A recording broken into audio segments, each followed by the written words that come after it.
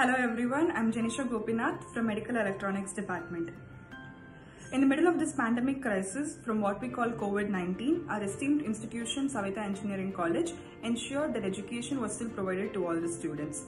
It was made possible by having multiple ways to give students the notes for every subject, video conference to clear their doubts, and even online exams and assignments to stay sharp with the knowledge acquired.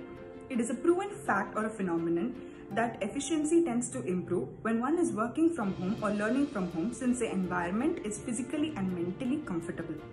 Our staffs have taken great measures to clear the doubts for every student digitally online using Moodle and many other resources online. I thank all the faculties of our college and even the management for giving us a productive quarantine. Thank you.